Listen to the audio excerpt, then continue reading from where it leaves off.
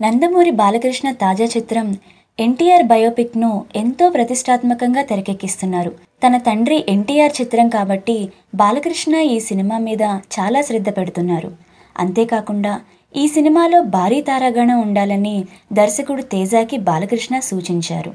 మొత్తం మీద సినిమాలో నటించే పాత్రల విషయంలో మాత్రం బాలకృష్ణ ఫైనల్ చేశాకే ఆ పాత్ర తాలూకు నటుడిని తీసుకోవడం జరుగుతుందట. అయితే ఈ క్రమంలో ఎన్టీఆర్ బయోపిక్ చిత్రంలో ఇందిరాగాంధీ పాత్ర కోసం బాలకృష్ణ ప్రత్యేకమైన శ్రద్ధ పెట్టాడట.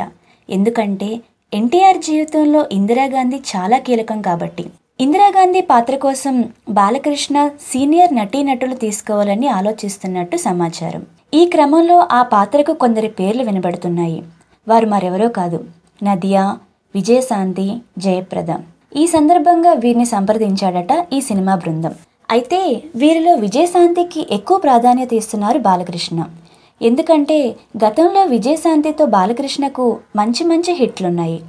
అంతేకాకుండా వీరిద్దరికీ టాలీవుడ్ ఇండస్ట్రీలో హిట్ పేర్ అని పేరు కూడా ఉంది అప్పట్లో.